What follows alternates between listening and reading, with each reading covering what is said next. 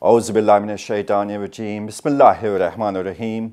Assalamu alaikum and welcome to tonight's live show on IMAM HUSSEIN TV. Two inspirational women, the Blessed Virgin Mary and Fatima Zahra, salamu alayha, peace be upon both of them. You'll find globally 3 billion people adore both women, both representing two big faiths, Christianity and Islam.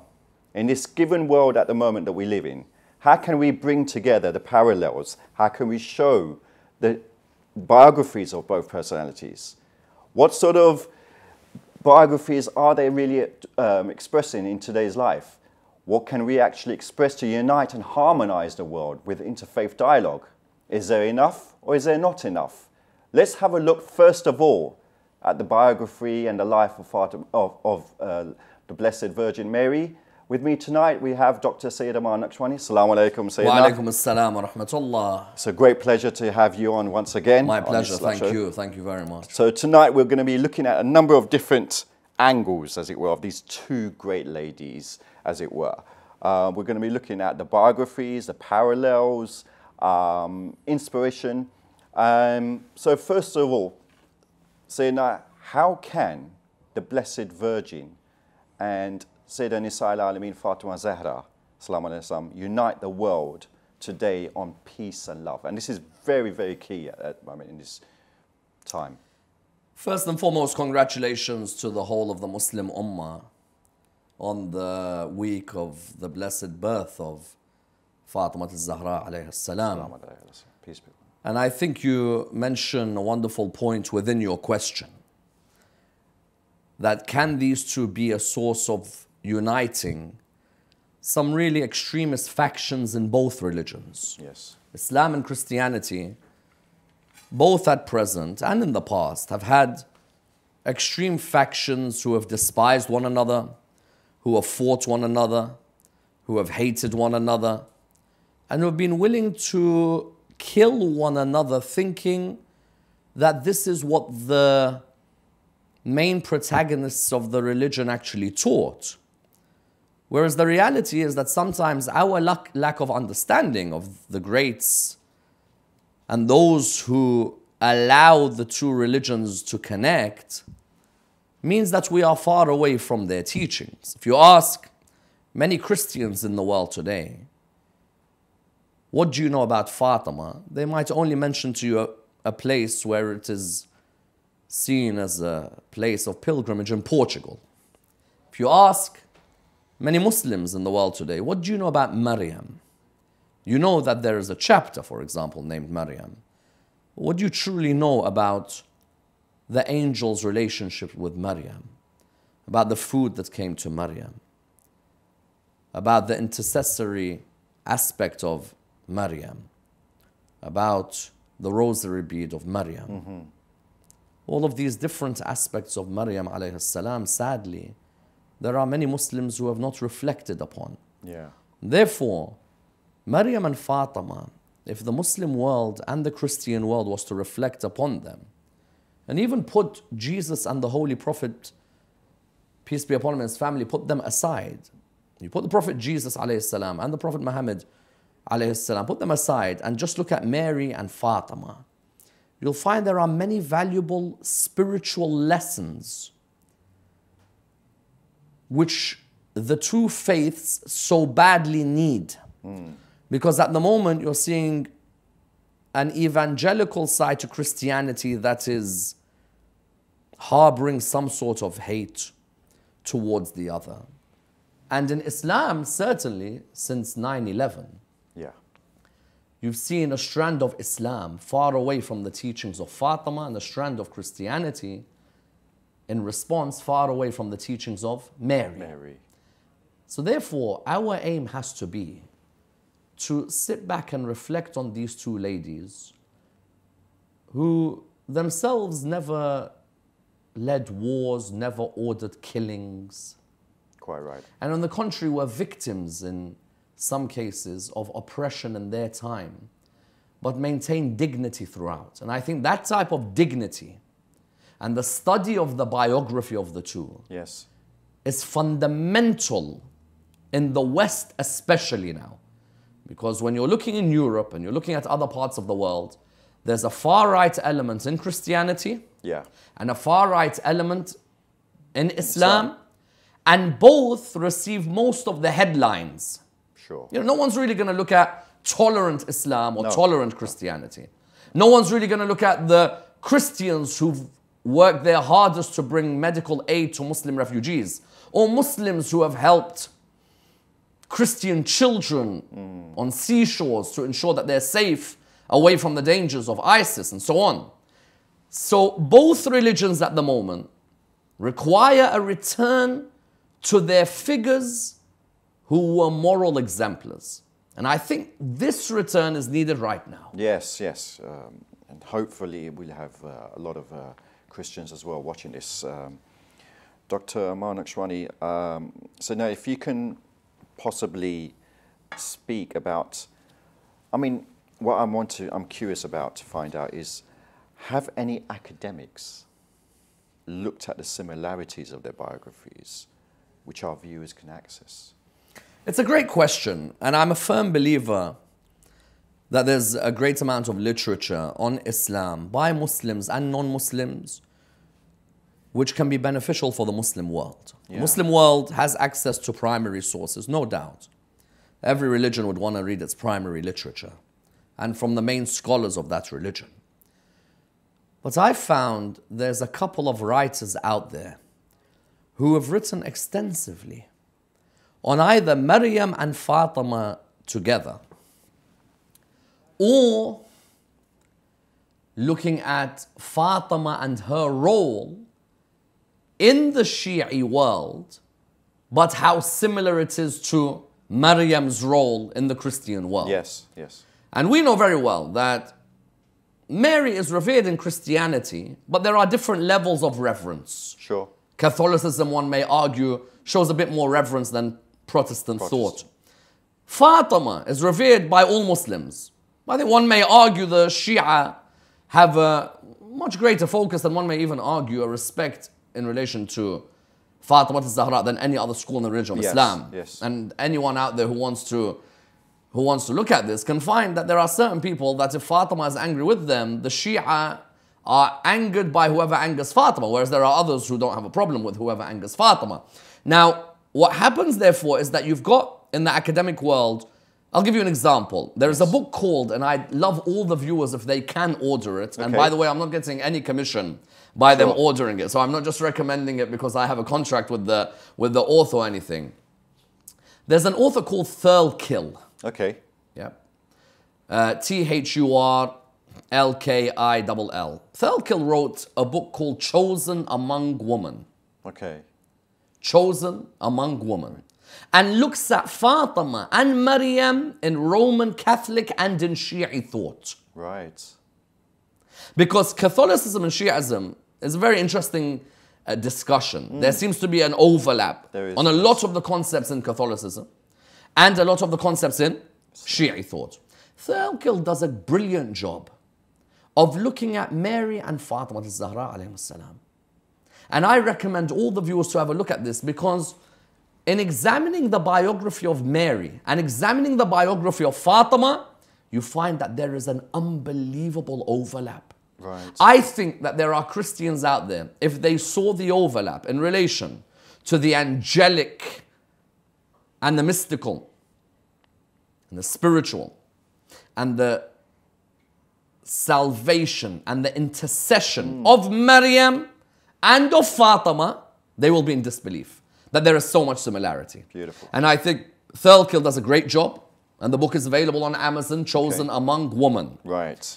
Another author I have great respect for in the way she examines Fatima al-Zahra's biography and sometimes relates it to Eve, sometimes to Mary, and that is Karen Ruffle. Right. Those of you out there interested in pursuing further studies on Fatima al-Zahra and her biography, Karen Ruffle has written many brilliant articles. Okay. There was an article of Karen Ruffle, I remember, May Fatima Gather Our Tears. Wow. Which was a really wonderful article about Fatima Zahra's role in affecting the Muslim world in the Middle East, but also in South Asia. Okay. How Fatima Zahra plays a major role in the salvation of Shia within literature. So Karen Ruffle, Mary Thurkill, they've written extensively. Also, Father Christopher Clohessy. Right. Now, Father Christopher Clohessy has written a book, Fatima, Daughter of Muhammad. Okay.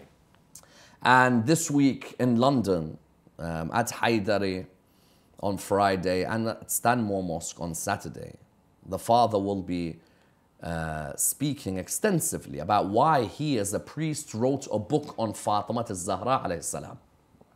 And at Cambridge University, University of Cambridge, on March the 4th, at the Wolf Institute, there's a brilliant program being organized by the Hikmah Foundation. Okay. And this program, Father Clohessy, Professor Sajjad Rizvi, Sheikh Muhammad Al-Hilli, Sister Safiya Tharu and Ruhi Hassan, all of them will be presenting on different aspects of Fatima's life. But you would say uniquely a father speaking about Fatima. His love is Mary. Yeah. His salvation is Christ. Yes. But you find that in his book, Fatima, Daughter of Muhammad, sallallahu alayhi wa, he wonderfully examines the different aspects of Fatima and her relationship with Maryam. Okay. So I personally think that if you go to the academic world, you can find some outstanding articles from Thurkill, from Karen Ruffle, from Christopher Clohessy, that have sought to, in one way or the other, find an overlap or harmonize so that there is interfaith dialogue on this area. Okay, thank you. Just for the benefit of our viewers, I do urge also non-Muslims and Christians, particularly for this show, to call in. The telephone number is 0203 515 0199. Dr. Sayyid Ammar Nakshawani, what is exactly the true meaning of dialogue? And that's also, to elaborate further, what I find, and perhaps in your observance as well and experience, many of these interfaith dialogue events, they seem to be, quite nice, pleasant. There's good conversation and so on and so forth, but perhaps just not meaningful. It's just killing time. I think in this day and age, coming together and talking is meaningful. Yeah. It's vital, not just meaningful. For me and you, we can go out in the streets of London today and not be affected at all with Islamophobic comments. But our sisters who, for example, are wearing the headscarf could easily be the victims of Islamophobic comments unless we're sitting on a table and engaging in dialogue and talking with one another. Now, I agree with you that sometimes interfaith dialogue is more about the tea and biscuits than it is about true development and growth. Progression, yes.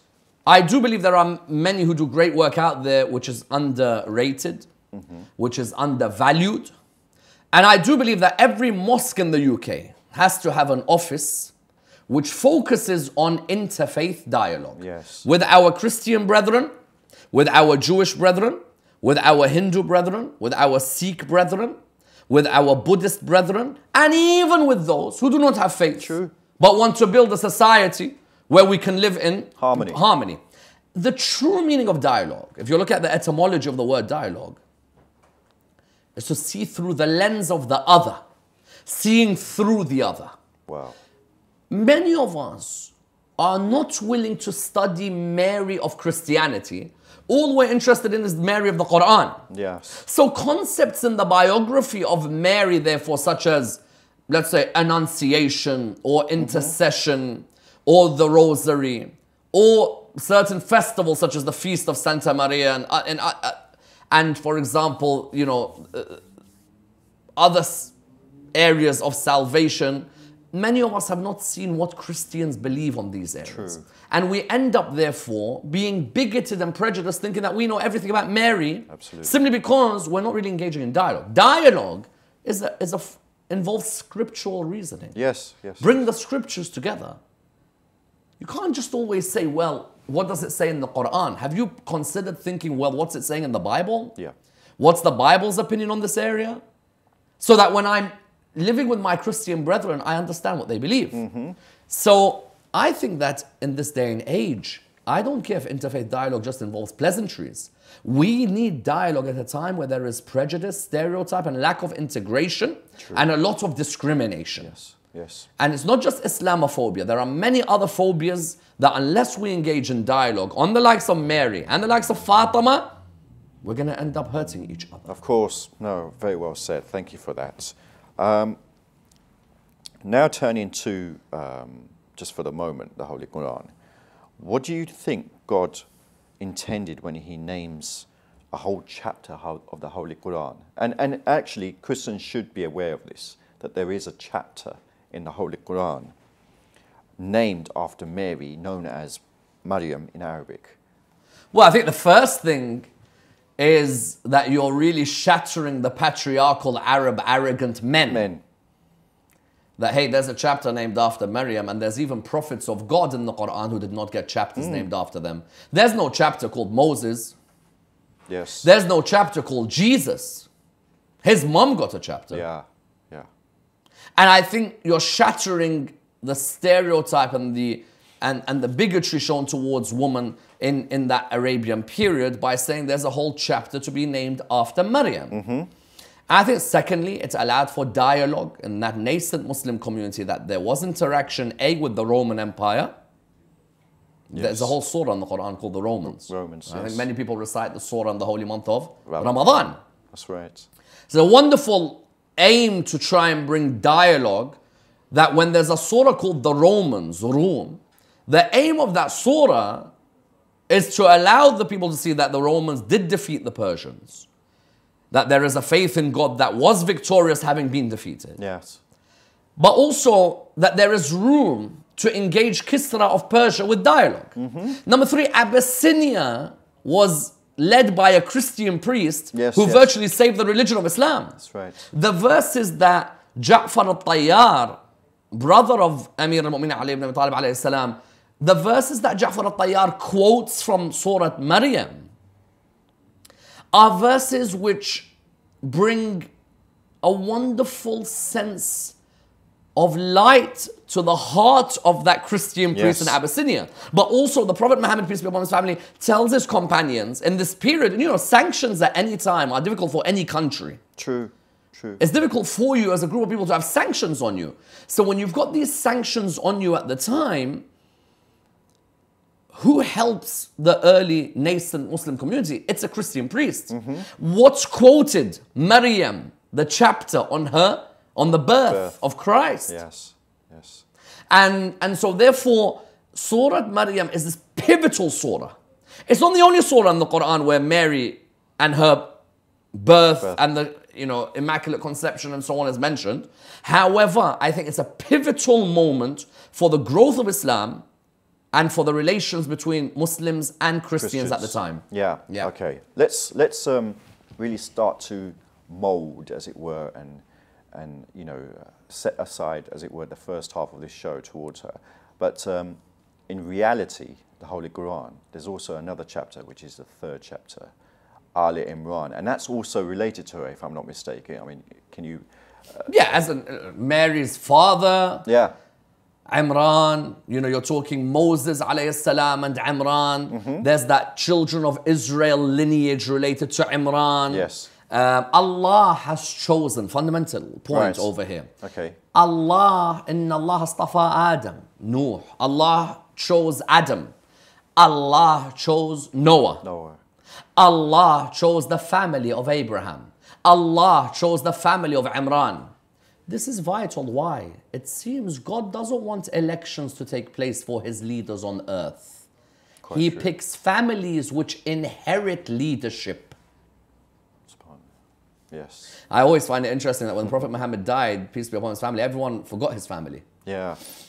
Forgot. They actually started fighting them. Forget fighting them. They actually ended up beheading and killing them. But what's interesting is that in the Quran, God is a monarchist. Yes. He chooses families. And these families inherit the light of guidance and prophethood.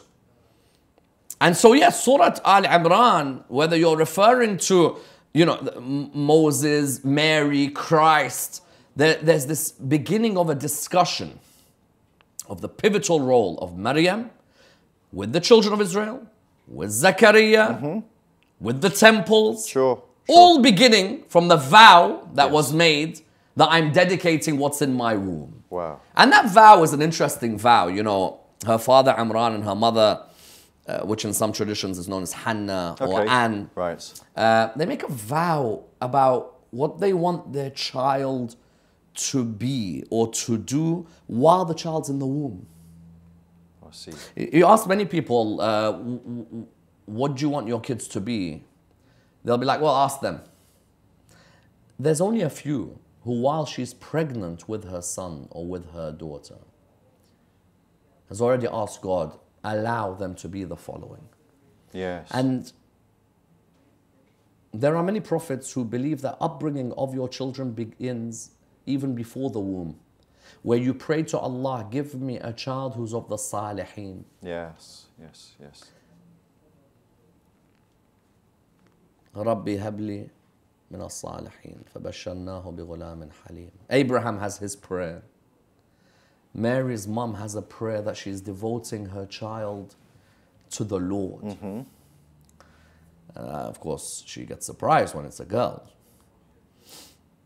Because she's thinking, well, is the girl the one who's going to cure the blind and the leper and the sick and raise the dead? And of course, God is the one with the greatest of plans, that this daughter of yours is going to have a son who will do that. But this daughter is also going to be devoted. Wow. Yeah. MashaAllah. Thank you.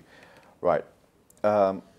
Let's really go into the details of the life of the Blessed Virgin Mary, also known as Maryam in Arabic. First of all, I want to start off with just asking, there is literature, but it's very scarce, as it were. What can so you're using the Quran. Okay. Yeah. Okay. Now, and not only the Quran, but the only people who have knowledge of the lives of Jesus and Mary in exactly the way they were are the Ahlul Bayt alayhim salam. Let me make this clear to the viewers. Right. Nobody is able to tell you about the lives of Jesus and Mary in Islam except Muhammad and Al Muhammad salawatullah wa salamu alayhima. The Prophet Muhammad and his family. There are huge books on hadith in Islam that have nothing on Jesus' biography. Whereas online you can order a book called Jesus Through Shia Narrations or Jesus and Shia Narrations by Legenhausen. It's available online. Nabi Isa's whole biography. And I will come to the proof of why Ahlul Bayt have that knowledge about all of these. But the fundamental source of our knowledge is the Quran. Okay. So, Dr. Ammar Nakshawani, I just want to ask, I've always been under the assumption, as it were, that prophets are reserved, as it were, or there's a remit only for prophets to actually converse or speak to angels. Yet we have a verse we have in chapter 19, 3 particular verses, as it were, that talk about the Blessed Virgin Mary speaking. So she's a muhaddatha. And I'm just going to quickly paraphrase because we've got a lot to get through. So she veiled herself, as it were, to screen herself. Then we, the verse is, then we sent to her our spirit, and there appeared to her a well-made man.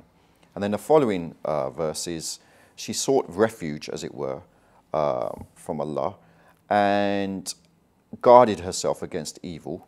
Okay. Yes, because she's thinking, who's this man? Yeah. And then the third and final verse is, he said, I am only a messenger of your Lord, that I will give you a pure boy. Sure. So the point is this. what sort of status or rank did she achieve that she could actually converse and speak to the angels? A rank which some scholars felt led to her being known as a prophet. Right. However, the majority of the scholars do not believe in her as a prophet, but they say that there are instances of great women in Islamic history Yes. who God allowed them to speak to the angels and the angels to speak to them. In the Quran, you could brilliantly paraphrase Surah 19, verse 17 to 19. Yes, yes. Jibreel comes to visit Maryam. An angel comes to visit Maryam. It's a huge honor. Of course, she's baffled at the time because she's thinking, what's going on? Yes. But what is going on is that he takes the form of a human being. And he has come to bring glad tidings. He comes as a protector. He comes to communicate with her. And anyone who therefore thinks that only angels can only communicate with prophets and that only prophets speak to angels, no. The verse in the Quran that shatters that concept is this verse. Yes. And that Maryam had communication with the angels. Angels, yeah. Not just communication. Can I add a second point? Yes. Maryam used to receive food from the angels. Yes, yeah, I was going to come to that point. The angel doesn't just communicate. The angel used to bring food that Zachariah used to see in the mihrab of Maryam. Yes. Summer fruits in the winter time, winter fruits in the summer. Yes. So now if I can just quickly go to that particular verse. Again, it's in Ali Imran, which is the 3rd chapter. And the verse that Dr. Ammar Nakshawani alluded to is 37. And again, I'll just quickly go into the interpretation, as it were, or the translation. So her Lord accepted her with a good acceptance and made her grow up a good growing and gave her into the charge of Zachariah in English. Whenever Zachariah entered the sanctuary to see her, he found her with food. He said, "O Maryam," or Mary, "whence comes this to you?" She said, "It is from Allah, it is from God. Surely Allah gives to whom He pleases without measure." So the point here is, again, very similar on the lines of previously, prophets prayed, they were conversing, and they conversed, as it were, with angels and so on and so forth. Now all of a sudden, there's this great noble lady, a virgin, who's also been blessed with food, as it were, sent from the angels. Yes. As I said, this is a huge moment that anyone who says Islam is a religion where only men receive this guidance from the Lord, this shatters it. You've got an angel who God, because of the iman of this lady, and because of her devotion to God, God allows her to be in the presence of Jibreel alayhi salam. And it's interesting that where the angel used to place the food is where Zachariah went and prayed to have a child, a son. Right. Because Zachariah thought, hold on, that place has food from Jannah, from the heavens. So if I'm going to pray there, the energy, there's a barakah. Okay. So therefore, that was a lesson for all of us. Dua can be prayed. Supplication, you can supplicate anywhere. But to supplicate where there has been an energy. Yes. There's a huge difference. There's a sort of a mystical side, as it were. Just moving on now. We have, as it were, the rosary beads. Yes. Obviously not this one here, but, a replica. So what sort of traditions do we find about the rosary bead, as it were? And, the infallibility, as it were, around it. What can you mention about that? Well, the rosary bead is fundamental when you're looking at the biography of Mary. And in Christianity, you'll have what are known as the decades. Decades, yes. Decade, as we all know, refers to 10. 10. And so you've got the Hail Marys. And before these decades and towards the end of these decades, you'll have one Lord's Prayer. Right. And Just for the benefit of Muslim viewers, naturally Christian viewers would know this, but what is a Hail Mary, as it were? Well, there's a call out towards Mary, a recognition of the importance of Mary. Right. And recognizing also that there is salvation. Okay. from God because of the fact that this is the lady who had had given us Christ. You know, so there is this unbelievable connection between us, the Lord, and Mary. Okay. And so, as I said, these decades, of course, there have been different evolutions in the church from 10 to 15. Right, how many are called out, when they're called out. Okay. However, the rosary bead plays this huge spiritual role. Okay. Yes. Okay. Okay. Now, you've mentioned, you know, the actual rosary bead. Why is it so crucial when we look at the life of Mary, the word virgin? What so significant, as it were, the status of? Well, I think the most pivotal moment in Maryam's life, and described amazingly in the Quran. You know, Mary is mentioned in the Quran more than in the Bible. And, you know, the conception and the virgin birth is discussed vividly. Her emotions, her feelings. And it's also a moment where there's a first lesson to be learned, and that is never despair of God's mercy. If he wants to, he breaks all the laws of cause and effect. Okay. We are subject to those laws, cause and effect. The Lord, if he wants to, Be it is. Kun fayakun. You obey Allah, he gives you the ability to say kun fayakun. Because there are certain Muslims who say, what's the highest level I can reach spiritually? And I think many don't realize that you can actually reach a level of kun fayakun in its limited form. But that virgin birth and that virgin status of Mary is fundamental in Christianity, of course. Yes, yes, yes. And led certain Christian theologies into believing that Mary is that Christ is the Son of God because he had no father. Others tried to bring Joseph into it and so on. Yeah. So the virgin birth is fundamental within Christianity. Okay. So now we just have just under 10 minutes. So Sure. we're going to sort of quickly go into the following aspects, as it were. What can you mention about infallibility, as it were, of her? Well, because she is a divine figure. it's very interesting because when you look at the Gospel of Luke, you look at the Annunciation, there is this purity to Mary in Christian thought. I would add a caveat in saying that there is also the sense that Mary herself seeks salvation. She seeks to be purified from, you know, being a sinner. And so some might say that that is a sign that she is not infallible. But I think if you're looking even within Shia literature, sometimes the Imams of Ahlul Bayt, when they're talking to the Lord, they say, forgive us, forgive us, forgive us, forgive us. And that doesn't mean that they've sinned. But these are ways in which their followers are able to talk to their Lord, being taught by the Imams of Ahlul Bayt. But definitely that purity, that, you know, living a chaste life are the key terms within infallibility, alongside the potential to sin, but the discipline not to. And that can be seen within certain areas of Christian literature. That nicely leads on to the next point, because you mentioned a key word there, chaste, as it were. So now coming on to the next point, is she shown as being Siddiqa, as it were? And what is this term, as it were? What is it in reference to? Specific Siddiqa, to Mary, you know, Maryam has a number of titles which we'll find that Fatima and her share. And Siddiqa is one of them. You know, their tongues are truthful tongues. They devote themselves to their Lord at an extremely young age. They devote themselves to the way of God, to the obedience of God. As a lesson for all of us that religiosity isn't about how many majalis you've attended, how many ziyaras you've gone on, how many hajj you've been to. But really is about the truthfulness of your tongue. I think the truthfulness of your tongue is one aspect. And another is whether your tongue is the tongue that all it seeks to do is defame and backbite.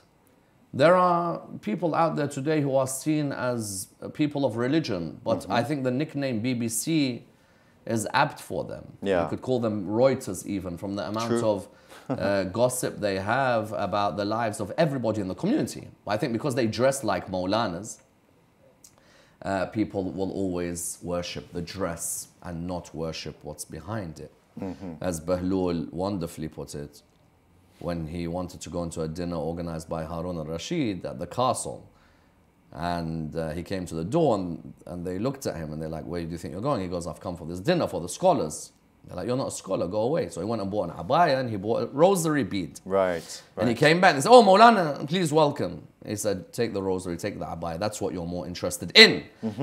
Maryam is Sadiqa. Right. She is Tahira. Okay. She's truthful and pure. Yes. No uttering of lies.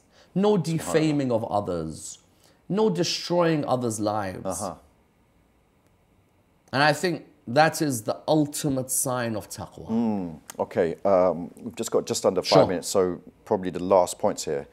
Her being an intercessor, as it were, and shafa'at, you know, is she basically, can we have shafi'at, as it were, or? Yes, intercession. In Christian thought, you'll find... Specifically the Catholic. Yeah, in Roman Catholic dogma, it's there. You've got the Feast of Santa Maria. There is a belief that Mary acts as an intercessor. She's the mother of the person who brings salvation. Okay. Yes, you can ask God directly, but why not mention Mary? Right. Okay. Viewers, do call in. We're going to be going for a short break in just a moment or two. The telephone number is 0203 515 0199. Hopefully, inshallah, you're enjoying this show. See you again in the next moment or two. Assalamu alaikum.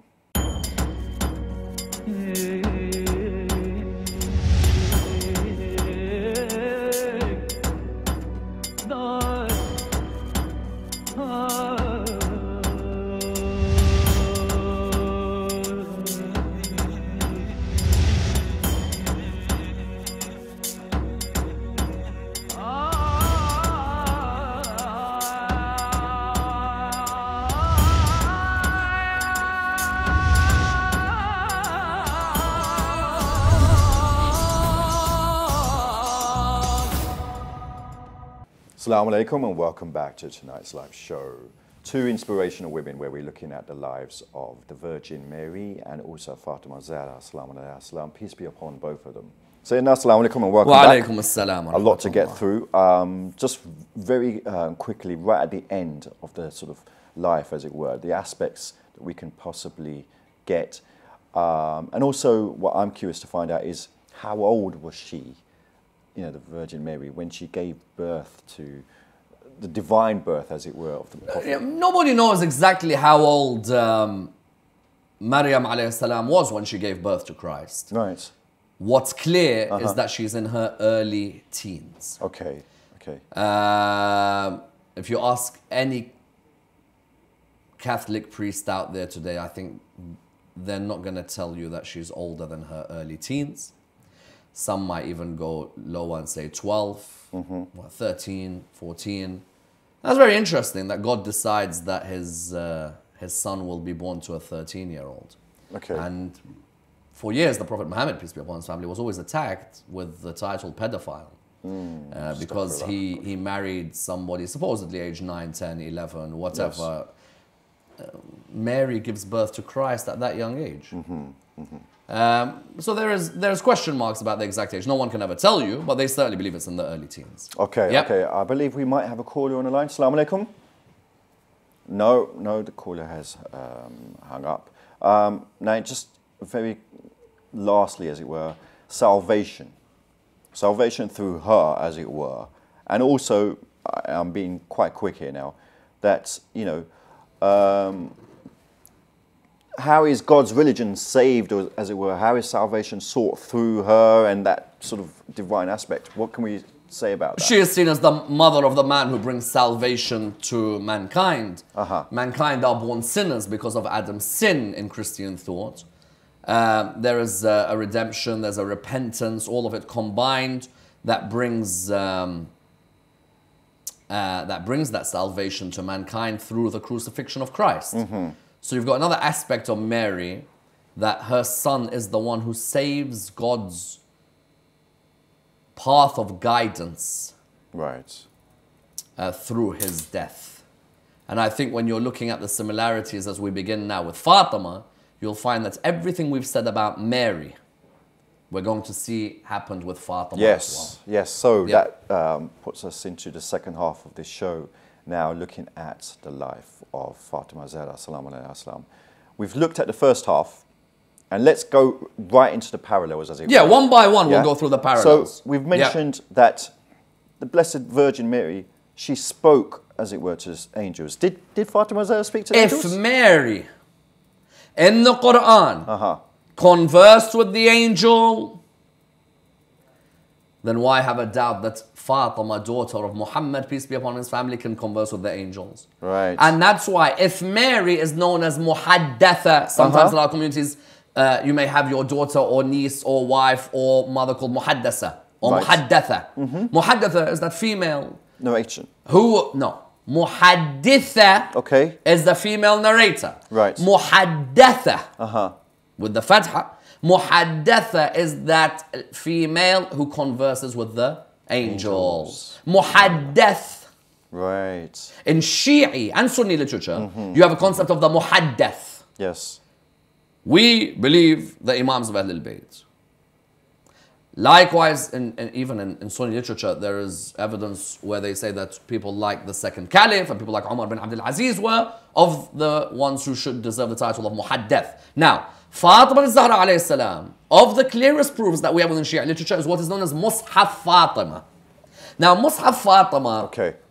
people assume when they hear the word Mushaf. We'll come to that in just 1 minute. Apologies. So Yeah. now we have a caller on the line. Assalamu alaikum. Assalamu alaikum. No. Mushaf Fatima, Right, when we're talking about Mushaf, Yes.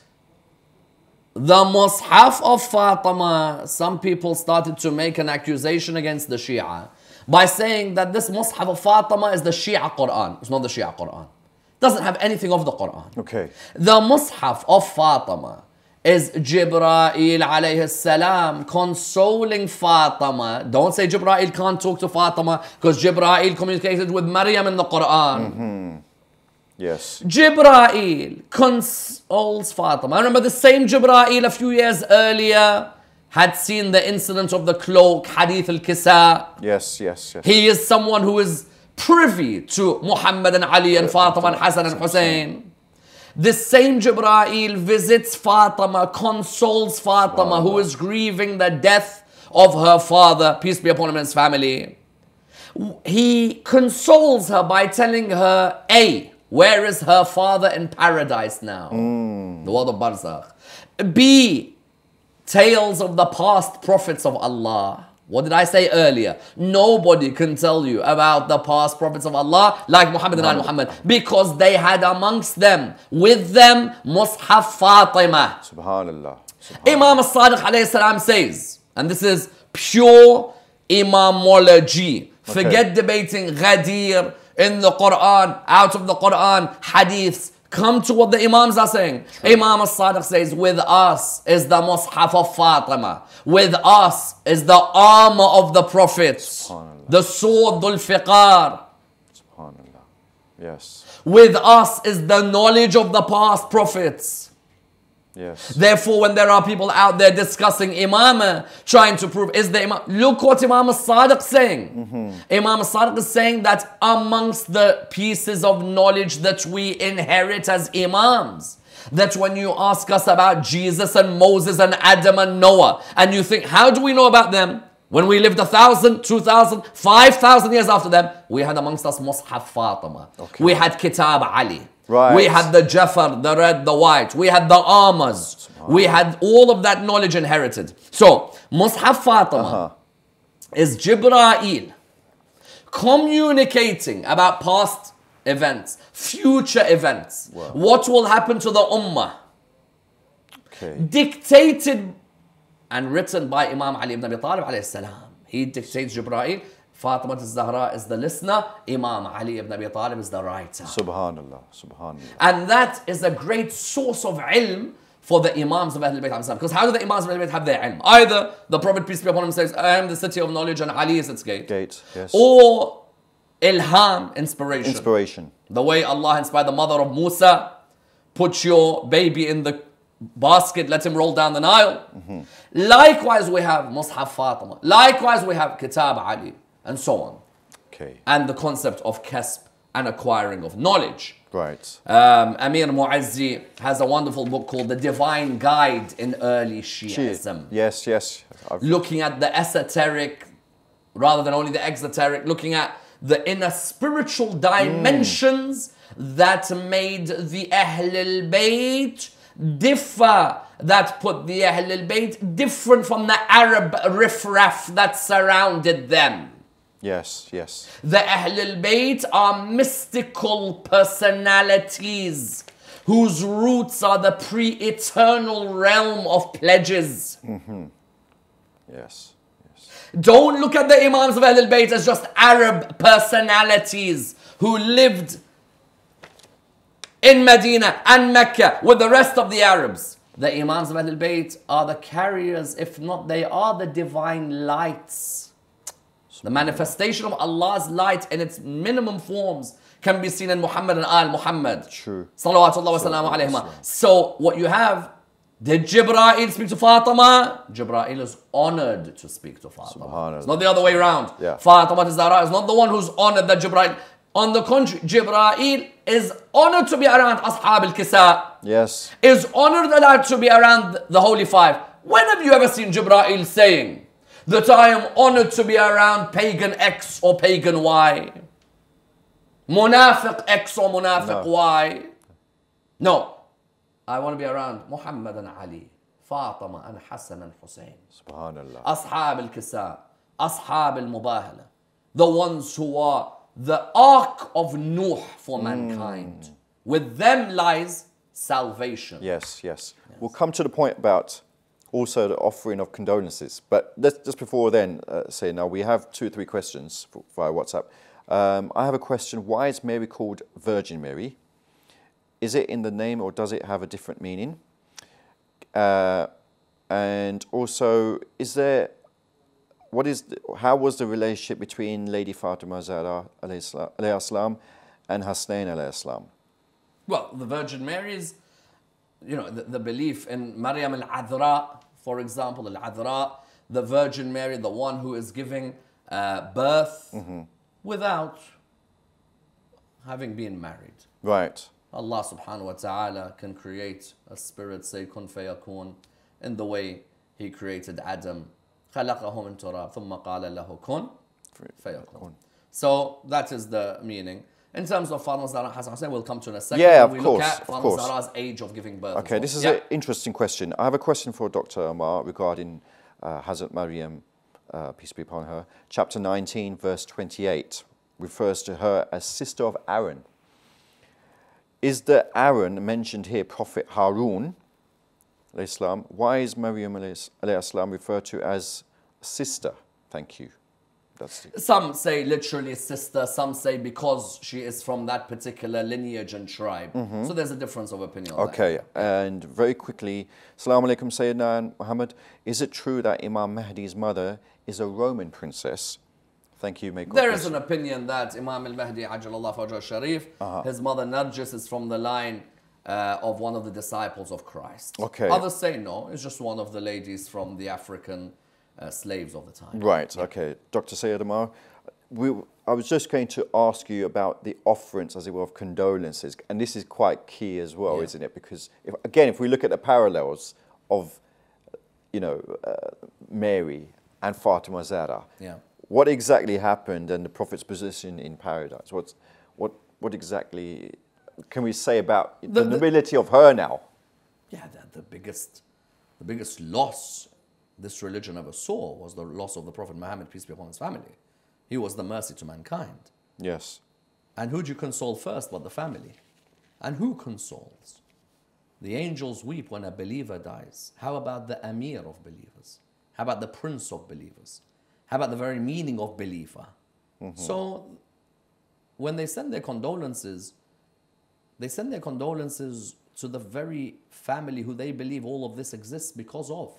Yes. ما خلقت سماء مبنية ولا أرضا مدحية ولا قمرا منيرا ولا شمسا. All these lines that we read. Without Al Muhammad, there is no سبب متصل بين الأرض والسماء. There is no connection between the heavens and the earth. Al Muhammad are not ex-pagans who used to bow down before idols and then became Muslim. Islam occurs because knowing that there are people like Al Muhammad who will guide mankind. Yes. Right. Okay. Another question. Aliza Arif. What is the similarities and differences of hijab in Sayyidah Maryam and Sayyidah Fatima is the question. Interesting question, because I think every single place you go in the world, there is a Maryam in a hijab and a Fatima in a hijab. In the sense that every church you go to, there's always have you ever seen Mary's hair in a church? No. No nuns. I asked the viewers, have you ever been to a church where you've seen Maryam's hair? What's always the look? Like there's a veil. Veil. And I think that gives us an indication that the veil plays another beautiful parallel, which is the veil of Fatima and the veil of Maryam. Okay, and after Imam comes, what will hijab be after Imam comes for men and women? Is the question. Nothing changes. Okay, fine, fair enough.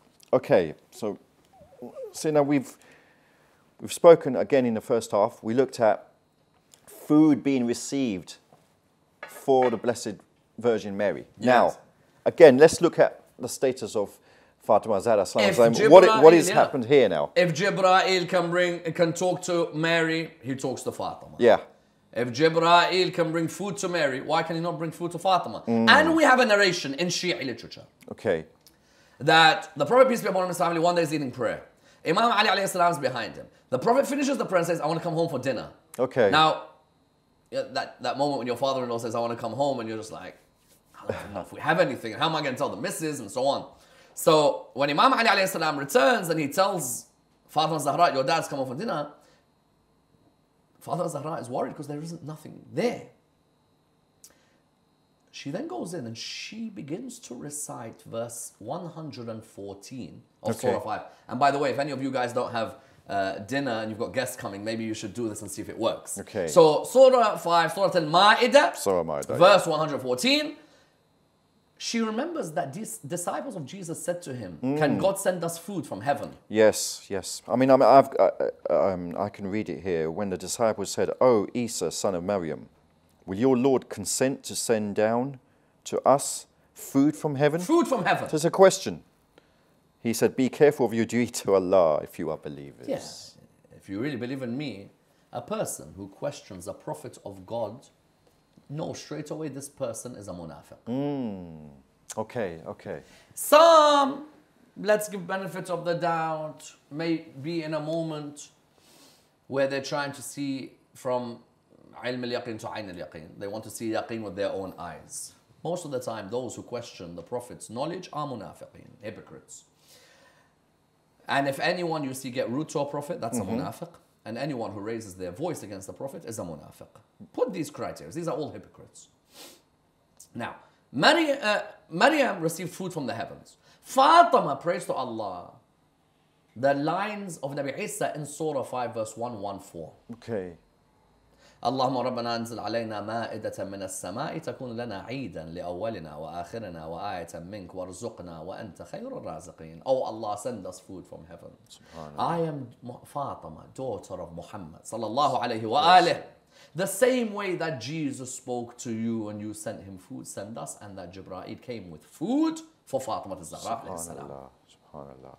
So therefore, Maryam spoke to Jibreel, Fatima does.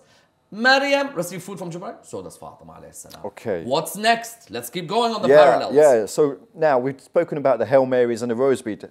Again, now let's look at the same... Is there anything more famous in Islam than the tasbih of Fatima Zahra alayhi salam? Many Muslims in the world, you will find that they will do the tasbih of Fatima. And there are many Muslims in the world who don't know that this is the tasbih of Fatima. You will see them doing Subhanallah after Salah 33 times, Alhamdulillah 33 times, Allahu Akbar 34 times. By the way, I remember I'm doing this and I remember one of the ulama, he used to say, he used to never do tasbih in front of every, sometimes you have people who will sit like this and do tasbih And there are some who don't just sit like this, they'll start playing. I don't know what's going on with this one. Have you seen the ones who start going like this? I have, yes. Yeah, so you're thinking, hold on a minute. I know that tasbih is when you're just like, subhanallah, subhanallah. But when you start flicking like this, I don't know what's going on. In some cases, this is holy material. But then you've got this. I remember one alim, he would never do tasbih, but you know what he would do with the tasbih? He would do tasbih, but put it under his abaya. Okay. So that there's no showing off in ibadah. Now, Fatima Zahra, Imam Ali, they asked the father-in-law for another helper in the house, and he tells them, I'll give you something better than the help. Right. 33 times, subhanAllah. 33 times, alhamdulillah. 34 4 times. times. And Fatima Zahra, not only that is her tasbih as a gift from her father, she used to make sabha. Right. She used to make the rosary beads. Maryam had the rosary bead, which people do Hail Marys and decades. Fatima has the rosary beads. And the rosary bead of Fatima, she used to collect what? Dust from the grave of Hamza. Hamza, yes, yes. And today you have people, when you go to that country and you go near the grave of Hamza, they say, this is bid'ah, don't come near Hamza, why are you? Fatima Zahra used to collect it, and she used to make the tasbih. Okay, okay. So that's another, and that's why I recommend everybody, humbly I say this, after Salah, you'll find that some of us Shia, we will straight away, for example, after Salah, we will say, Allahu Akbar, Allahu Akbar, Allahu Akbar. I remember someone absurdly thought that we say Khan al-Amin, Khan al-Amin, Khan al-Amin, meaning that Jibreel should have gone to Ali, but he went to Muhammad. It's absolute stupidity, but you know, this envy and jealousy is of course. For some. Now, what we say is Allahu Akbar, Allahu Akbar, Allahu Akbar. Then you have some people stand up straight away. Some people maybe go into dua, Allahumma, for example, Allahumma inni as'aluka mujibati rahmatik. Yeah. Imam Sadiq alayhi salam says, if you finish salah, and you straight away do the tasbih of Fatima Zahra alayhi salam. 33 subhanallah, 33 alhamdulillah, 34 Allahu Akbar. The fire of hell will never touch you. Imagine the barakah in the rosary bead of Fatima. And the intercession, we'll come to that a little bit later on as well. So again, the Virgin Mary gave birth at quite a young age to her divine son, as it were, the Prophet Isa, Jesus. So what happened, again, now let's look at the... Mary gives birth. Let's look at the at the age side. of, as we said, Catholic priests say, Mary gave birth in her early teens. And she died in her mid-40s. According to some, there's different opinions. In Christian belief. In Islam, Fatima gave birth to Imam Hussein when she was 10, 11 years of age. Okay. Again, a similarity. Yes. Both become mothers at a young age. Okay, okay. Question, Sidna. Did Maryam marry after giving birth to Hazrat Isa alayhi salam? No. Okay. In Islamic belief, no. Fine. Okay. So you've mentioned about the divine lady Fatima Zahra salam giving birth, as it were, at a young age. And she gave birth, you know, to children, obviously Hasnain alayhi salam, Zainab, Kulthum, salam alayhi salam, peace be upon all of them. What's the status now of infallibility? We've looked at the infallibility of Mary. Now let's look at the infallibility criteria and the status of Fatima Zahra. In the Quran, Allah subhanahu wa ta'ala refers to choosing and purifying and choosing Maryam above all the women. Istafaki, taharaki, istafaki, taharaki, purifying you. Okay. Allah, when He wants to, can purify a group of people to keep away sin from them. Which ayah do we have where Allah says, I keep away all impurities? 33. 33. Yes, yes.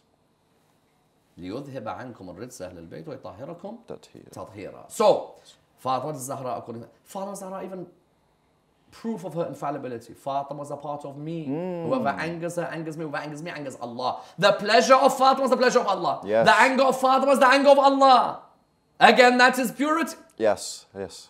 So in the same way, Allah subhanahu wa ta'ala mentioned Tathir with Maryam, He mentioned with Fatima Zahra alayhi salam. Okay, so again, in the first part, say now we've mentioned about the truthfulness or the siddiqah, the realm of reaching, you know, being truthful. Again, now let's turn to Fatima Zahra salam alayhi salam.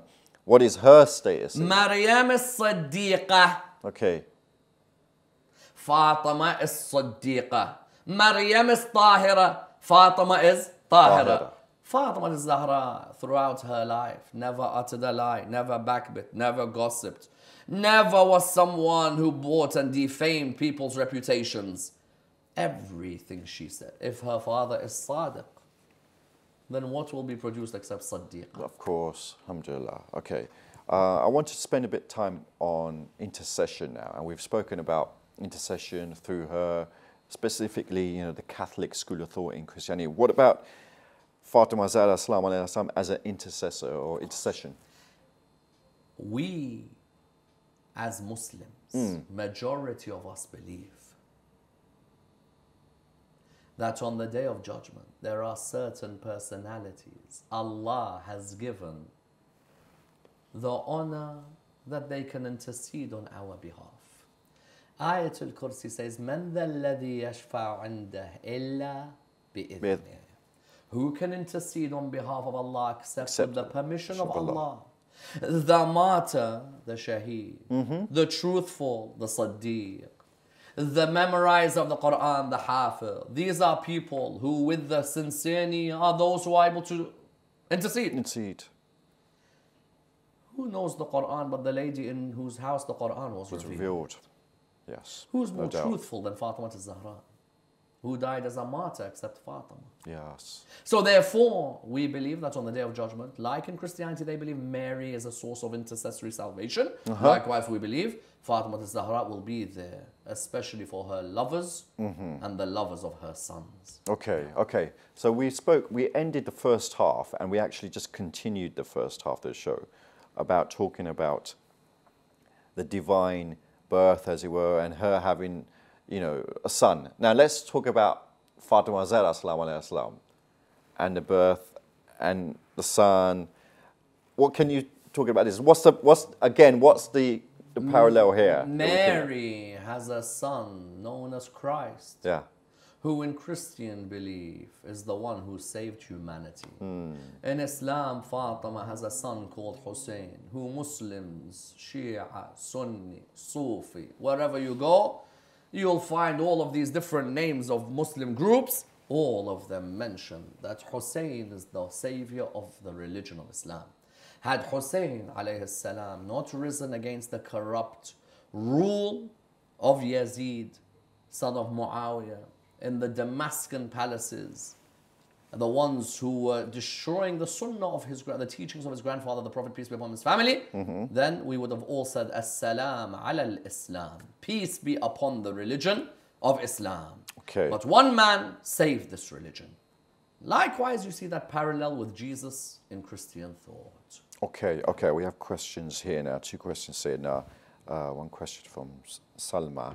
What role did Fatima Zahra salam play in spreading Islam? And also, how can we get her intercession on the Day of Judgment?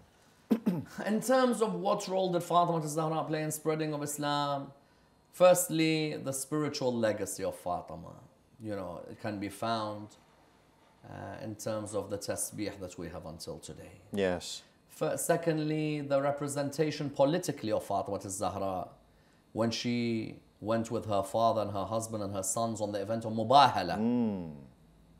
Thirdly, the sermon of Fatima Zahra is a sermon full of profound theology.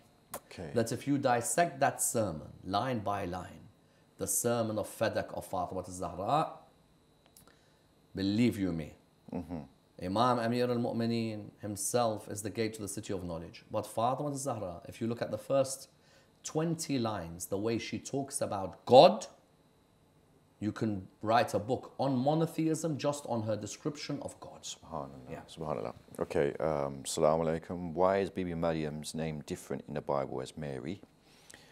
There's a difference in language. Yeah, and also the Prophet's name is different in the Bible and the Quran, such as Joseph or David, except Prophet Adam we have in common. You have these different languages. Aramaic, Hebrew, Arabic, different pronunciations. Right. Yeah. Okay.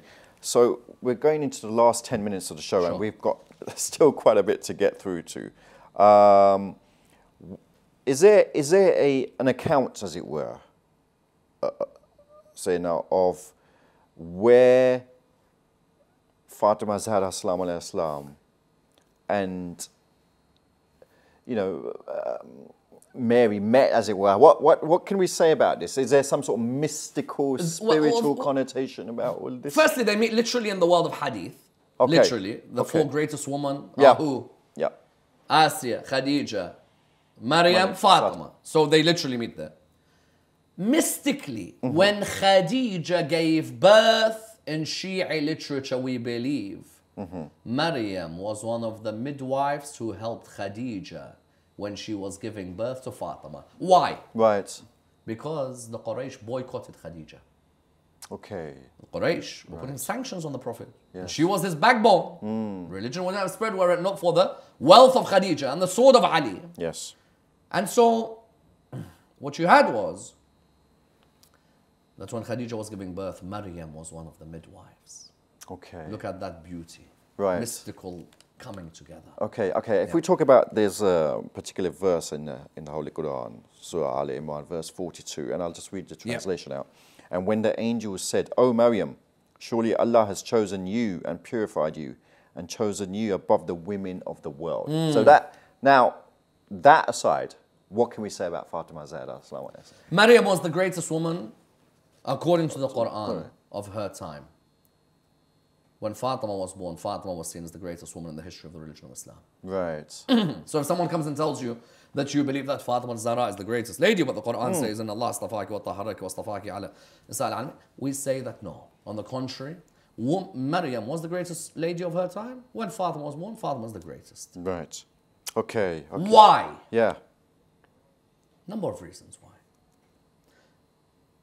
Fatima has a pre-eternal presence. Okay, yes. I was going to sort of come to that. Fatima is not some Arab girl. There's others who are Arab girls. Some are playing on swings. Some are running around with other kids. Some are worshipping idols. Fatima's not an Arab girl. In the pre-eternal realm, Adam is asking God for forgiveness using her name. Subhanallah. And the name of her husband and her father and her sons. Allahumma bihaqqi Muhammad wa anta al-mahmud. Wa bihaqqi Ali wa anta al-a'la. Wa bihaqqi Fatima wa anta fatir al-samawat wal-ard. So you find that in the pre-eternal realm, I ask anyone, Adam used Maryam or Fatima? Yes. Ultimately, Fatima combines nubuwah and imama. Inna a'tainaka al-kawthar. The khair and the barakah is through Fatima. Subhanallah. With all my love for Maryam alayhi salam. And I am under the feet of Maryam. Yeah. Wow. Fatima's son, Hussein, saved Islam. Fatima's great-grandson, Al-Mahdi, is the one who brings justice onto the earth. Our Sunni brethren believe that Imam al-Mahdi is not born, but will come. Yeah, sure. Shia believe that he's born, but he's an occultation. Like we believe Jesus was an occultation, Khidr is an occultation, others and so on. But there's no doubt that Mahdi is from the sons of Fatima. Some say Mahdi is from the sons of Hassan, others say Mahdi is from the line of Hussein. I don't care. Ultimately, it goes back to Fatima. Of course, no doubt. No doubt about that. Some have even said that in Hadith al-Kisa, when we say Hum Fatima, they are Fatima and her father and her husband and her sons and the secret bestowed within Fatima. There are a number of opinions as to what is the sir. Okay, yeah, it's... One of the opinions that they give is that the man who brings justice on the earth, Mahdi, alongside Mary's son, Christ. Again, parallel. Mary's son, Fatima's grandson at the end. Okay. They're the ones who bring justice. Jesus, because Muslims don't believe that he's crucified, in the general opinion.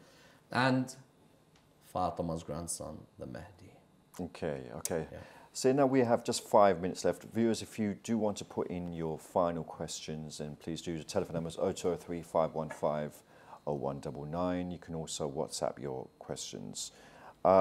Just in terms of a summation, as it were, we've looked at both lives, as it were, and the biographies, and it's you've spoken about the necessity, as it were, of the need for dialogue, interfaith discussion, but with a view to obviously progress, as it were. Just in the last 2 or 3 minutes, what would you say, as it were, you know, to really put the message out there to Muslims, Christians, as it were? There are two fundamental verses I believe in the Quran have to be applied today. Okay. Surah 5 verse 82 لَتَجِدَنَّ أَقْرَبَهُمْ مَوَدَّةً لِلَّذِينَ آمَنُوا الَّذِينَ قَالُوا إِنَّا نَصَارَى ذَلِكَ بِأَنَّ مِنْهُمْ قَسِّيسِينَ وَرُهْبَانًا وَأَنَّهُمْ لَا يَسْتَكْبِرُونَ. You will find the closest brethren to you are the Christians. Christians, yeah. In reciprocal love with you. Mawadda. Not just hub. Mawadda. Because their priests and their monks are humble human beings who, when they hear the words of Islam, their eyes overflow with tears. Subhanallah. And then قُلْ يَا أَهْلَ الْكِتَابِ, Surah 3 verse 64. Okay. O people of the book, تعالوا إلى كلمة سواء بيننا وبينكم ألا نعبد إلا الله ولا نشرك به شيئا ولا يتخذ بعضنا بعضا أربابا من دون الله. O people of the book, come to a joint word. And I wish more Muslims and Christians came to this joint word. There are Christians out there who are saying Islam is the most evil thing on the earth. There are Muslims out there who call the people who are Christians, Nasranis, and the Shia, Rawafid, and let's behead them like ISIS did. Whereas the Quran said, Ya Ahl al-Kitab, come. Let's talk. Let's see what we have in common. If we can build on that type of worldview. Love, a reciprocity of dialogue. True, yes. And a coming together, I think you're going to see better times ahead for our kids, if not us. Yeah, definitely, definitely. We have a question said, now, is there any relationship between Fatima, peace be upon her, and the Christian Our Lady of Fatima? I don't really... You see, the thing is, the visions that were seen there talk of a lady whose son will bring justice, a lady of the rosary bead. Christians will interpret that as Mary. Okay. And I don't think many know that that could equally be Fatima. Right. And then the rest is with God. Okay, Yeah. okay. So now I think we've just run out of time. I'm just going to check if there are any more questions left, but I think we have gone through them all. Thank you. So we have one more question. Surah Al-Insan. Al-Insan. Yes, sorry. Yeah, my mistake. Al-Insan, also known as Surah Dahr, as it were. Yeah. There's a particular verse in there that talks about feeding. Feeding, correct. Without reward and without thanks. What do you have to say about that? That just shows the one... And who is it referring to? The beauty of the altruism and the generosity of Muhammad and Al Muhammad. وَيُطْعِمُونَ الطَّعَامَ عَلَى حُبِّهِ مِسْكِينًا وَيَتِيمًا وَأَسِيرًا Hassan and Hussein were ill. And the Prophet told Fatima and Ali, make a nithar, a mannat, you know? Yes. That if they get better, you're going to fast for 3 days. Every time they're breaking their fast, someone knocks at the door and wants some food. And they altruistically give it. And they give it for the sake of Allah. You don't need to thank us. Don't need to reward us. And that really highlighted that that family truly remained the family, not only of God's guidance on earth, but the family of generosity, purity, and truth. Okay, viewers, I think we've run out of time, and I think you'll agree, Dr. Syed Ammar Nakshawani has done an absolutely superb job today in terms of breaking down the biographies and revealing the personalities, as it were, of the Virgin Mary and also Fatima Zahra, salam. And if I can just add also, you know, when Hadith-e-Qissa also mentions the status and the pivot, as it were, of Fatima Zahra, salam, everything pointing to and from her, her father, her son, and so on and so forth. So with that, we'd like to leave that, and we're going to end the show now. So see you again next week, inshallah, from Dr. Syed Ammar Nakshawani and myself, Muhammad Ali. Assalamu alaikum.